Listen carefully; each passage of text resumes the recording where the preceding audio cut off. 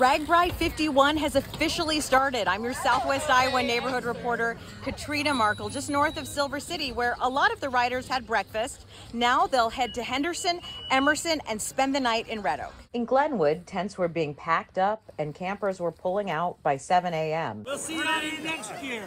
These sisters from eastern Iowa ride veterans since 1999. My brother passed away. These are his jerseys, and we're wearing them in honor of him. By 8 a.m., the director of the Mills County Chamber of Commerce was in Silver City. I got a solid 2.5 hours of sleep. She was pleased with the RAGBRAI experience in Glenwood, which took more than 200 volunteers, equivalent to the entire population of Silver City. This could be a nice economic boost for them. At Richard's Man Cave,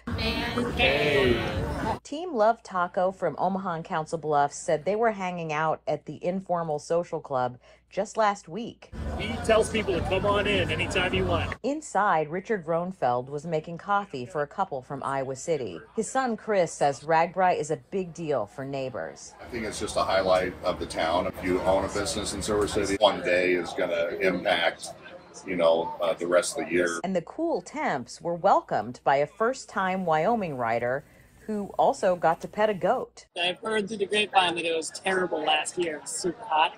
So this year is just like a blessing. 8-year-old Gabe Bauer from Sioux Falls is not a RAGBRAI first-timer. I asked him his goal for this year.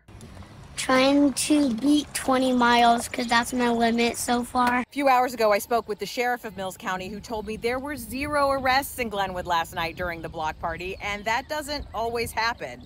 In Silver City, I'm your Southwest Iowa neighborhood reporter, Katrina Markle.